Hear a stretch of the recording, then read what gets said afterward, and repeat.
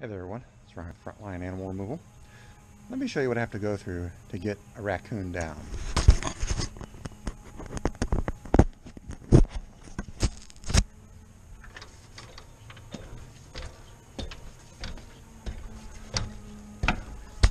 Here's our troublemaker going in there.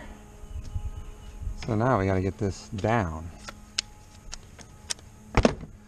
This is not going to be fun because that trap is heavy and I don't want to drop it.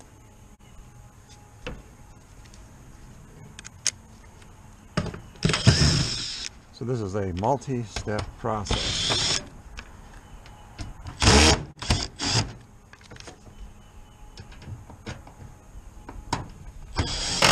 Now putting the trap up here is more difficult than getting the trap down because I have to hold it in place with one arm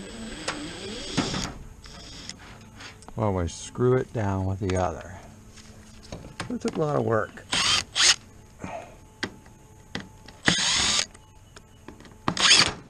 Okay, I think all of my wire is loose. And wire down. Here we can see going through that vent. You can see it's really dirty here from them coming and going.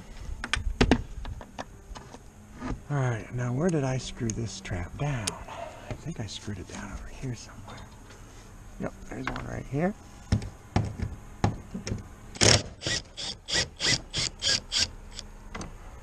Okay. And I got 1, 2, 3. I think we'll do this one.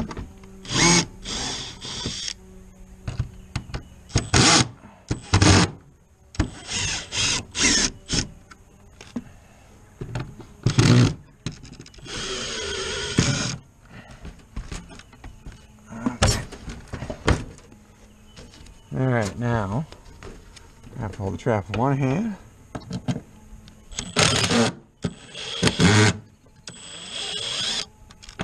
And it should pull free.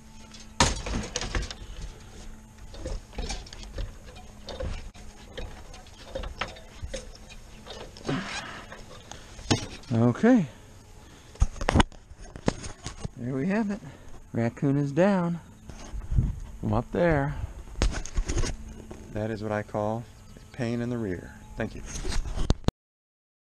Hey there. A few moments ago, I took down that raccoon from right here. Now we have a screen over the vent. Nice heavy duty wire. That'll keep them out long term. Thank you very much.